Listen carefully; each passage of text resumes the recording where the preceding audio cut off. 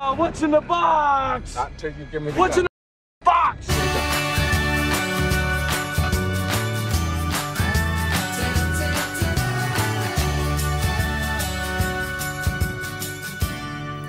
Hi gang, how the heck you doing? John Lotshaw, Crackpot Computing here, and welcome to our first unboxing video. Yeah, I can't believe it. It's only the third episode and I'm already doing an unboxing. Here's what happened. After I posted the initial TI introduction video, a fellow contacted me by the name of Tom Williams out in the Austin area. And he said that he had worked for TI back in the day. And he had several TI PCs. He lost them in a fire, but he still had a bunch of the software. And he wanted to know if I would be interested. Well, yeah, of course. So he packed it all up and sent it to me. So UPS just dropped them off just now. So let's crack them open and see what's, as the man says, in the box. After I posted the first TI PC video, I got a email from Tom Williams out in the Austin area, and he told me that he had had a TI PC back in the day, and he had a ton of software, and he was very interested in seeing if I would be interested in having it. Of course, I can't turn that down. This is TI PC software, so he sent me 2 packages, and Let's take a look. Now, I must admit, I got curious and I went ahead and looked inside, so I have an idea of what's in here. But let's go ahead and do an unboxing video, shall we? Here we go. So immediately here, you can see here is a TI branded manual. This is for EasyWriter. EasyWriter, it was a word processor that was originally made for the Apple II, and was created by John Draper, who was famous as Captain Crunch. He was the guy who broke the AT&T long distance system, and he actually wrote it when he was in prison. He would get off during the day, go and write the software, and then at night would go back to jail. EasyWriter, there was a second version, there was another version called EasyWriter 2, which is what we had, and it was not anything related to this software. It was completely different. Made by the same company, they just used, the same name, EasyWriter. But this was one of the word processors that was sold by Texas Instruments, bundled with that could be bundled with the purchase of your computer. So that's very nice to have that. We also have in here a big box called SoftTerm PC. This was terminal software. This was used for communicating with bulletin boards and services like CompuServe and Genie. And it's got a little user's guide, which is spiral bound to sit flat on your desktop. Original installation disc, very nice. And wow, there are a lot of them in here. Driver diskettes. Ooh, that label's not in very good shape. Okay, well anyway, it's kind of imprinted over here on this side. And then a very comprehensive technical manual for that. So not much use these days because there's not a lot of dial-up stuff. In fact, I don't even have a modem. But anyway, so there's that. Let's see what else we got in here. This box from Amber Systems. Homebase Handbook. What is Homebase? Oh, this is something not unlike Sidekit, which had little utilities that were terminate and stay resident. You could leave them in the background, kind of a crude form of multitasking. Little utilities, kind of like what Apple had on the Macintosh as desk accessories. So there's that. Someone's resume. Leave that there. XView 86. What is XView 86? Software analyzer. This is kind of debugging software, development software. Yeah, this goes really deep into, you can see kind of debugging kinds of screens here, looking at the hexadecimal codes. Okay, all right. The Window Machine by Amber Systems. This appears to be windowing software for development to add windowing routines. Yeah, entering windowing routines into your software. Interesting. Kind of interesting what's coming up here. Here's a from Phil Gramm, Senator Phil Gramm. It's franked. It's got Senator Phil Gramm. Congress critters can send communications directly to their constituents through the mail free by franking, which is they just sign their name on it and they get free postage. And then here's some sales literature for another. This is definitely had some animal visitation here, and it looks like a page from InfoWorld. Maybe it looks like the size of InfoWorld magazine used to be.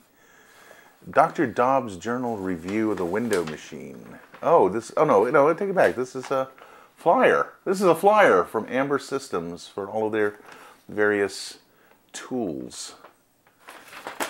Interesting. What's this here? What do we got here? We got a business reply mail. Boy, that takes me back. You don't see that anymore because you just go on the internet and then here's the ad with a returning coupon to order Homebase, which obviously he eventually did. Okay. And a little postcard here to, what is this? Visual Age for a debugger that they made. Okay. Yeah, animals, ugh. Animals have been in there. Ugh. Okay, interesting. All right, what have we got here?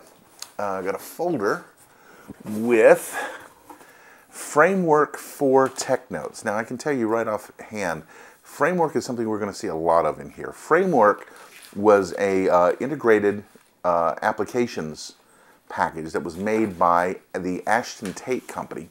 Ashton Tate was known for the DBase line. That was what started it. And this was a, so these were tech notes. This was from a product that they eventually got bought by Borland. And so these were the technical reference notes. These were from the developers of that application. And how to do various things. So the newsletter, and got a few issues of it here. November 91, May 92, April 92. So from late 91, early 92 there.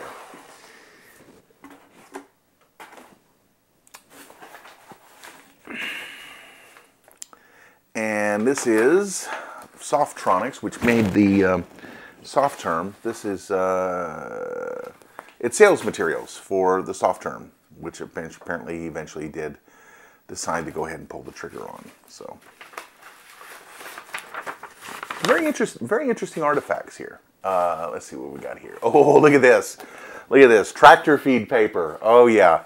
This is a printout of a README file for some utility that maybe we have, maybe we don't. Appears to be a mailing label, a label merge printer, software to print out labels for a mailing list. And then this is for a mail merge application, obviously, to take data from a table and then integrate it into where these, what we would now call tags, are in here to replace those labels with information from coming out of a database. All right. Ashton Tate Quarterly. This is, oh wow, this is slick. This is 1986. This is from the last quarter of 1986. This is when Ashton Tate was still a separate company. And this has to do with DBase 3. I remember, I knew people who used DBase 3 back then. There's an ad for Lattice for a C library that allows you to access DBase files. DBase was it was, I don't guess you would call it a relational database, but it was a database. The Norton Utilities. Wow. Wow. Was that before? Yeah, it was when it was still Peter Norton Computing. It was before Symantec bought them. Wow. Wow. But DBase 2 and DBase 3 were very prominent and widely deployed database. Whole businesses were built up around it. And there were various kinds of clones. In fact, that whole class of software called XBase, because it had a programming language that went with it to allow you to get in and manipulate, kind of like an SQL language. Popular Electronics from 1976. Oh, wow. Wow, wow, wow, wow, wow. Look at this. This is something. How to select a hobbyist microcomputer. How to build a digital auto gas gauge. That is so funny because now, you know, we think of it as, you know, that's so ubiquitous now. How to determine CB radio communication range. There's reviews of various stereo components here.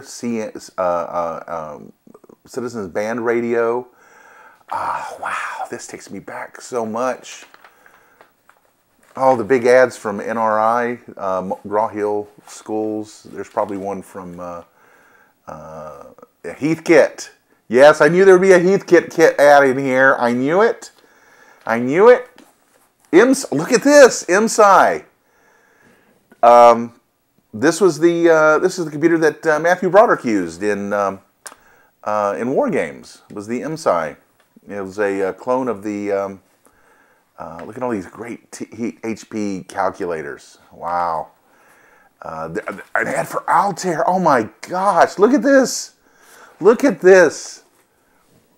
I will scan this and make this available, but wow. Wow. Wow, wow, wow, wow, wow. This is just, oh wow, look at Mallory distributor. Mallory was became Duracell. Schematics. What is this? What is this for here? Universal 4-channel matrix decoder for stereo sound.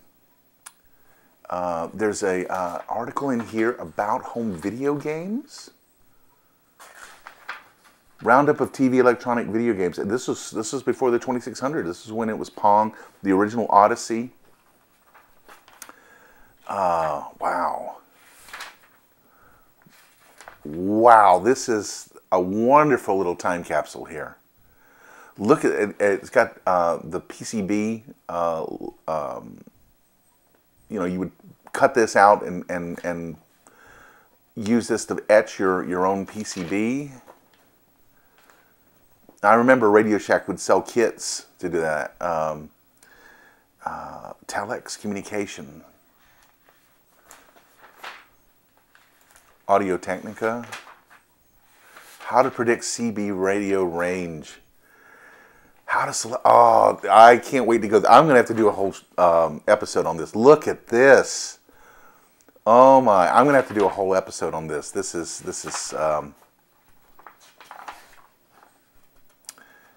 A to D temperature converter, propagation. Oh, wow. Southwest Technical Products.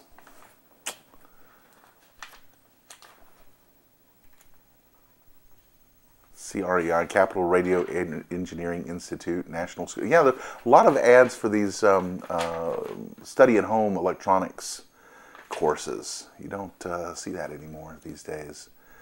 A lock for your CB radio.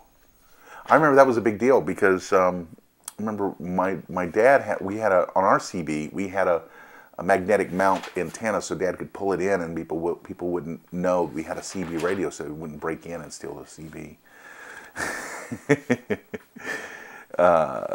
Cleveland Institute of Electronics. Well, RCA. Back when there was an RCA, there's another ad for Altair for the MIPS. Our extended basic and disk basic have received industry-wide acclaim for programming power and efficiency. Yeah, that was Microsoft Basic. That was where Microsoft got started.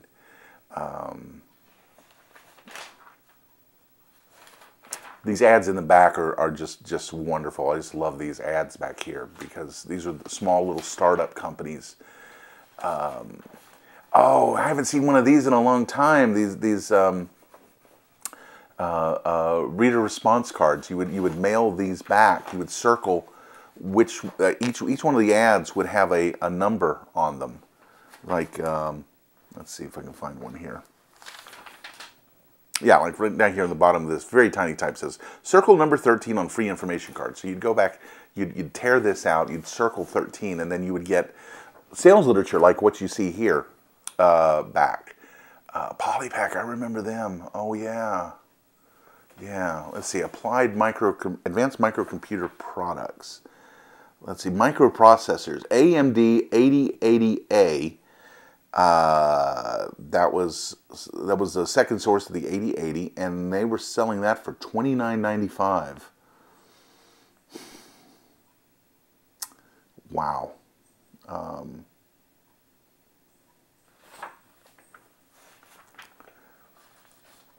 Surplus tubes. Jameco.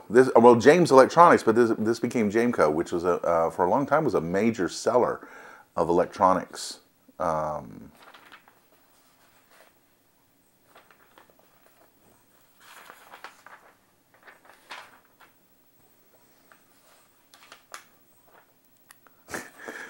40-minute 8-track recording tape. Yeah, I was a kid. I just loved looking through this. I didn't know what any of this stuff was, but I just loved looking back through this stuff. This was just surplus center, standard dial telephones, $8.97.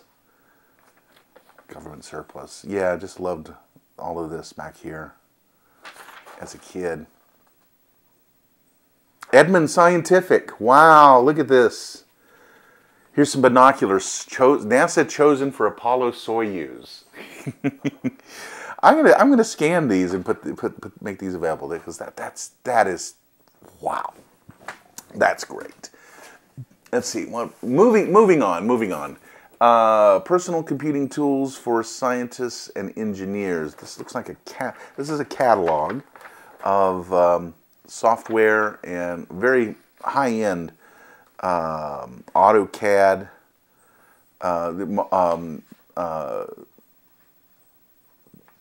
clones and software to extend AutoCAD, adding a keyboard extender. This was back when you only had 10 function keys on it.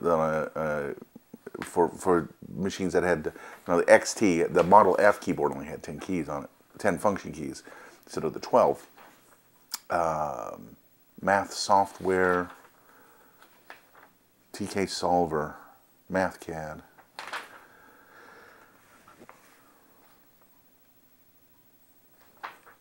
Wow. LaserJet support, software to run the LaserJet, networking software and hardware for the LaserJet, sound cards,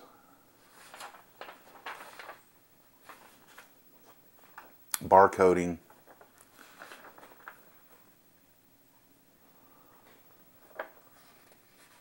digital oscilloscopes. Wow.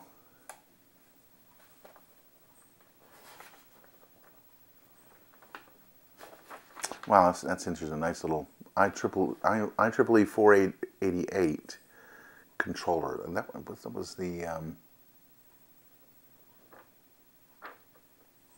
that was the interface that I think that, if I'm not mistaken, that Commodore used for their floppy drives was the IEEE 888.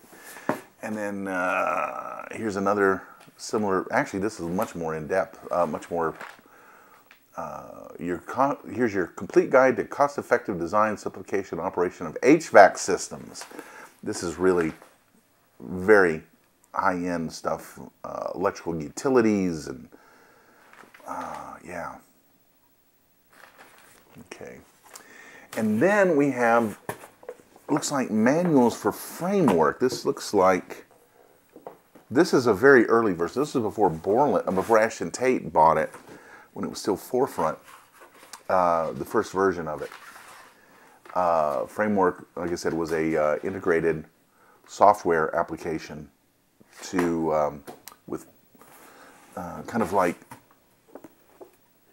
well, Microsoft Works would be kind of a modern equivalent of that. Introduction, but it had a programming language built into it, and Ashton Tate Quarterly. Okay, this is more the Ashton Tate materials that we saw earlier.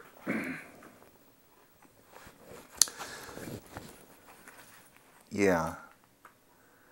Going back to January '86.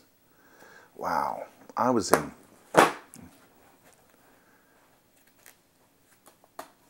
Wow.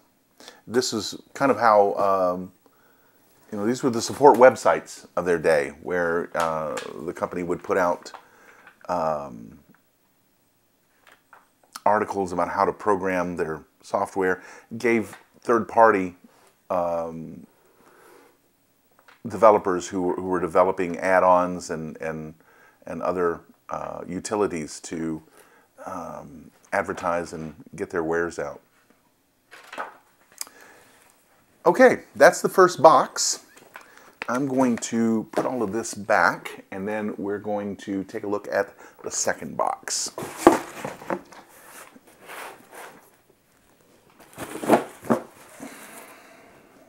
Note to self, just edit this part out.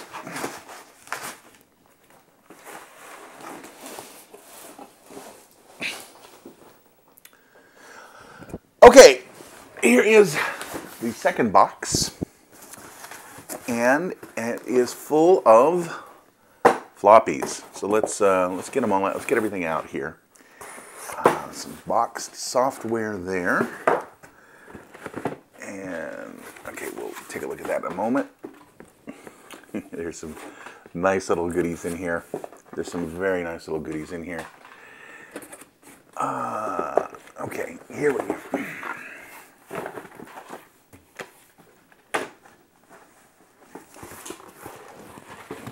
Now, as I said, I got curious and I went ahead and took a preview of what was in here. Tom packed this much better than what you're seeing here, because it was immobilized in tons of foam, and did a fantastic job packing. So I just wanted to say that right offhand. All right, see what we've got here. Well, we've got several boxes of floppy. 1, 2, 3, 4, 5, 6, 7, 8, 9 boxes of floppy drives. Wow, wow, wow, wow, wow. Digital Research, DR Logo. Logo is a language for teaching computing to children, and Digital Research is, of course, best known for CPM, but they did do languages, and this was apparently one of them. And this is definitely TI format. It says right there on the box, TI format. So we'll take a look at that in a little bit. There's a video here.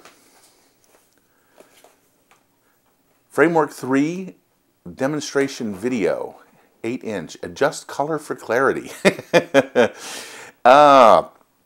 old VHS. At least it's on Scotch VHS tape. That was some of the best, one of the best brands. So it's not some cheap OEM, no name. This came from a duplicator that did it right. And this was the YouTube of its day, kids. Instead of going and looking at a video on YouTube, you would get a VHS packed in, or be given a VHS at a trade show or something. Wow. Ironically, I worked in video production I still do, have since 1984. I don't have a VHS machine. How times have changed. All right, here's our first box of floppies. Let's see what we've got in here. There's a bunch of them in here, and it all appears to be Framework 4. Font disks, this is all installed disks. These are backups of the installed disks. Help, system, setup, more drivers. Okay, so it's Framework. Apparently Tom used Framework and was very heavy in the use of using Framework. We're going to see a lot more of that later on.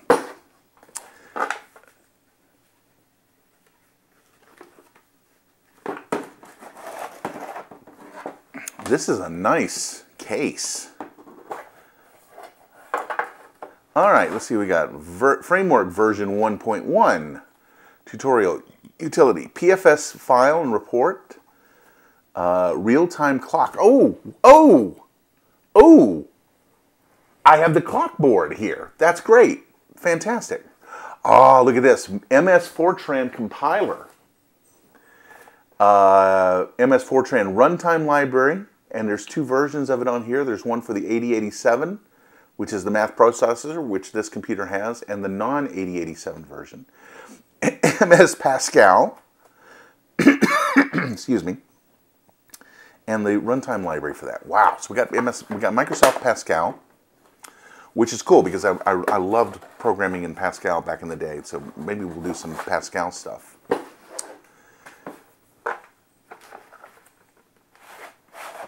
These cases have seen some better days, but these did their job and protected these floppies, so that's wonderful. All right, we got something in here called PCIP from the Austin Code Works. PCIP. I wonder if this is a TCP/IP stack. I don't know.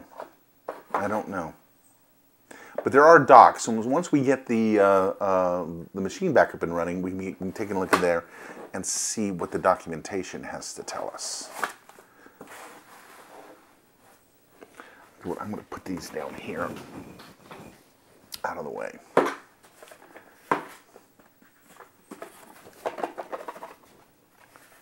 Oh, come on. Oh, come on.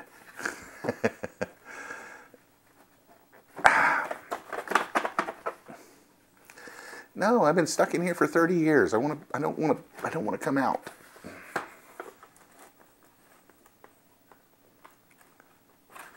I'll tell you what, we're going to do it this way. There's more than one way to skin it, to open a package.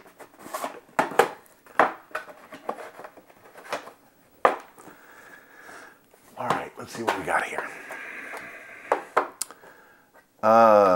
Marina's customer database, mailing labels, and mailing and letter mail. That's probably the printout that we had earlier. Has to go with that. Framework for E : basic compiler. Ooh, interesting.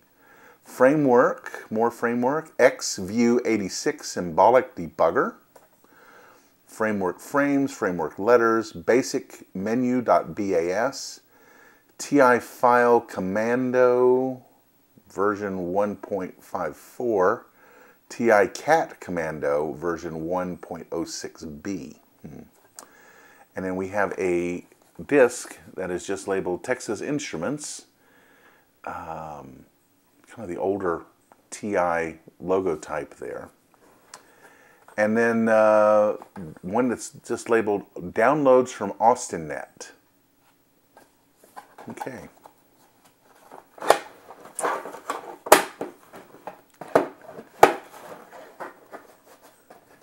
basic compiler is very interesting. I'm going to be very interested to see what that is all about. All right, let's see what we've got here. Database D Forum.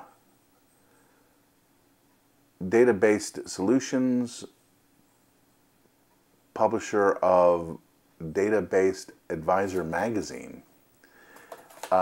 Disk number 2 for D, something for DBase 3. Okay. More framework version 2. These are, it's got System 2, System 1, Tutor 2, Framework 2, Tutor 1, I'm sorry, Tutor 1. So those are tutorial disks. Apps, spelling, framework, setup. Crosstalk. Crosstalk was another very popular communications terminal emulator program. And then these appear to be somebody's data. So we're just going to leave that right there. Even though it's probably, 30 years out of date and still.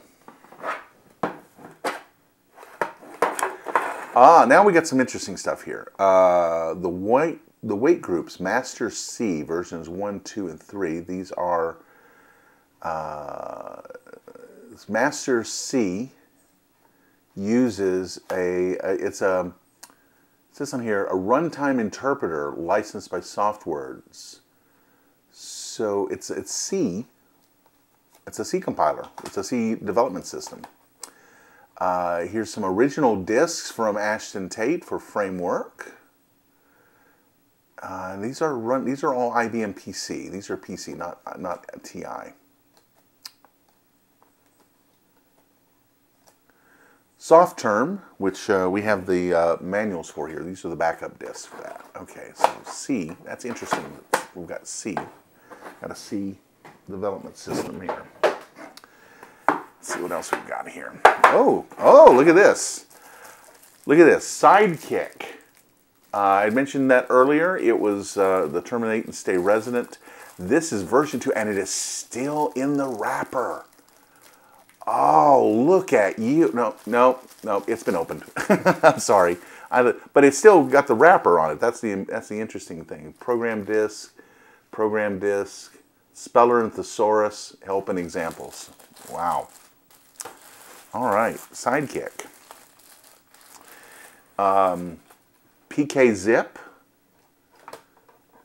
utilities, QEdit editor, 4DOS, DOS replacement, basic compilers, MicroStar,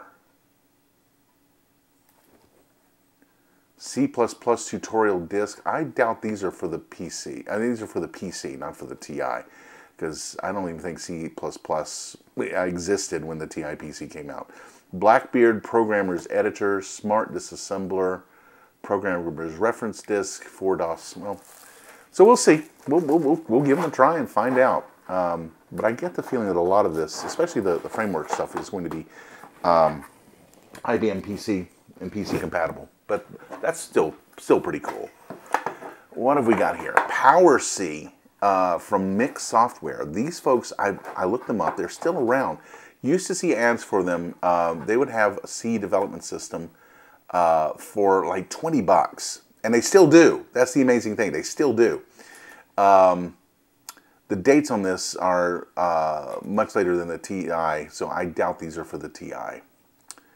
But still, we might get a classic machine up and running and do some experimenting with this as well. But anyway, very cool. And then the last box of software, this is probably more for the TI. PFM, I have no idea what that is. We'll find out. MS-DOS 2.13. 2.13 was the, Professional File Manager. That's what PFM stands for. It's got it right there.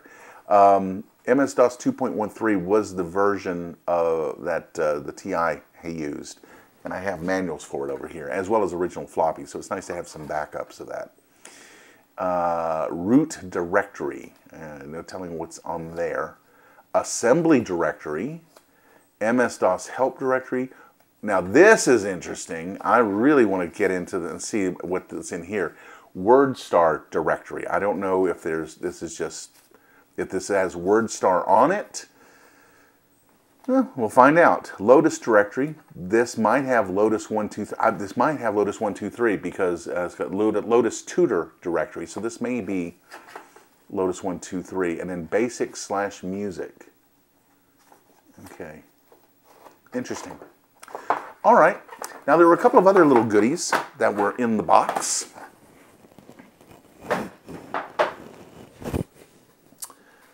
Let's take a look at those. Here we have from Radio Shack a wah wah wah. Oh well. I was hoping that it would have the pen in it. I remember these little watch pens with little bitty LED display in them. This, oh well. It is interesting seeing the old, this old Radio Shack packaging. It really brings back a lot of memories.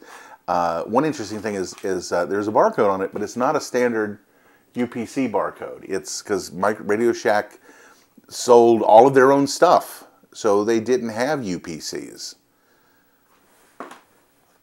And then let's see what's in here. This looks like another case for another watch pen. Oh well. I was hoping to have one of those pens because I used to have them when I was back in the day. Oh well. It's a nice little case. Interesting little case there.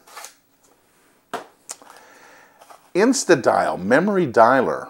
Well, let's see if it's just the box or if we've actually got. Oh, we actually have the unit in here this time.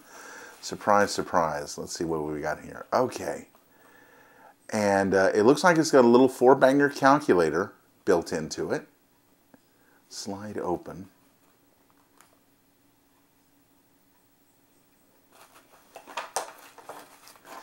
And you could put in, I remember what these were, you could use these to put in things like your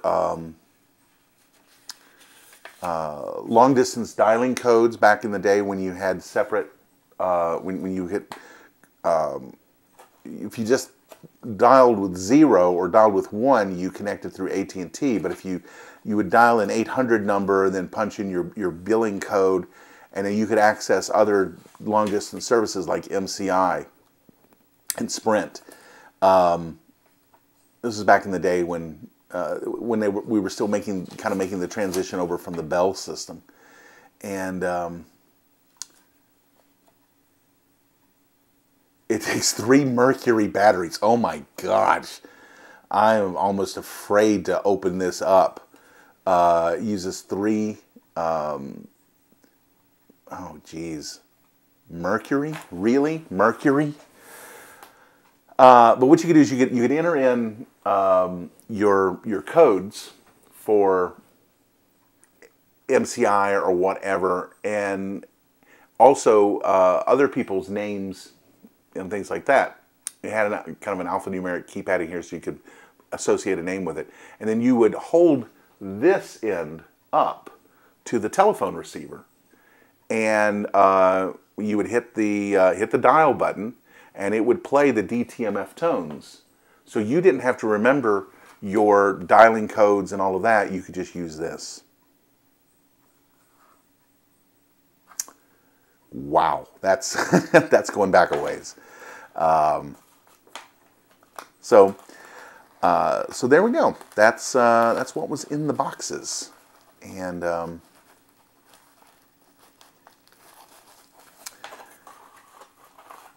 interesting. A lot of really cool stuff. So there we go. What can I say? Wow, that was an amazing collection of software. I don't know how much of it runs on the TI PC, but still, it's a great collection of vintage software, and I'm very grateful to Tom for saving it and for sending it along. It's going to have a good home, one way or the other. I'm really interested in the MS Fortran and the MS Pascal and the Mix C software. We'll see how that works on the TI PC, and if not, we'll eventually get it up and running on the on a vintage IBM PC or clone from that era. But I'm really grateful. Thank you again, Tom, for putting this up here. Eventually, what I plan to do would be to archive all of these discs and make them available, because a lot of this is abandonware, and I think it would be nice to have that available for the retro computing community. A little disappointed that there weren't any watch pens in there, but you know, hey, beggars can't be choosers. And again, thank you so much, Tom. I really appreciate it. Everything came wonderfully packed up, and it was great to see that. And the extra treats were great. The little dialer and that Popular Electronics magazine from 1976. That's going to go with my first year of Byte magazine, which I have. I have the complete run of Byte from the first season of Byte, the first year of Byte. So I'm going to make some scans out of there, and because I love those Altair and MSI ads. So anyway, just so you know, the next episode that I do is going to be the rebuild of the power supply for the TI, and start working on that. I've ordered the capacitors, the new refa capacitors. Those are on their way and should be here very shortly. When that happens, then we'll recap it and see if we can get this old girl back up and running again.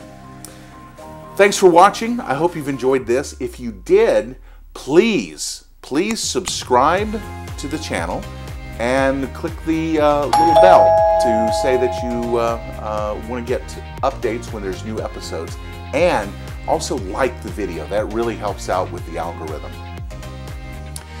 So until next time, it's John Lotshaw, Crackpot Computing, saying bye.